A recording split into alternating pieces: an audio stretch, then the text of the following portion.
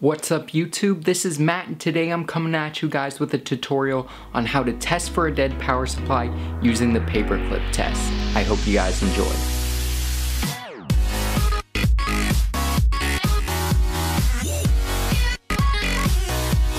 Alright guys, so let's dive right in. So the things you're going to need are the power supply in question as well as a small piece of wire or anything to bridge a connection. A popular option is a paperclip, which is why this is called the paperclip test. First thing is to make sure your power supply is disconnected from power. Now you're going to need to locate the 20 plus pin connector. It's the largest connector on the power supply. Now you're going to want to locate the green wire on the connector. If yours is sleeved, then all you have to do is hold the connector with the clip to the right, and it's the fourth pin down on the right. Now you're going to want to bridge the connection with any of the ground wires on the connector.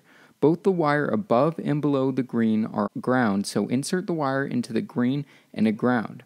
Now set that down and you're ready to plug the PSU into the wall. Mine doesn't have a switch, but if yours does, make sure the switch is on.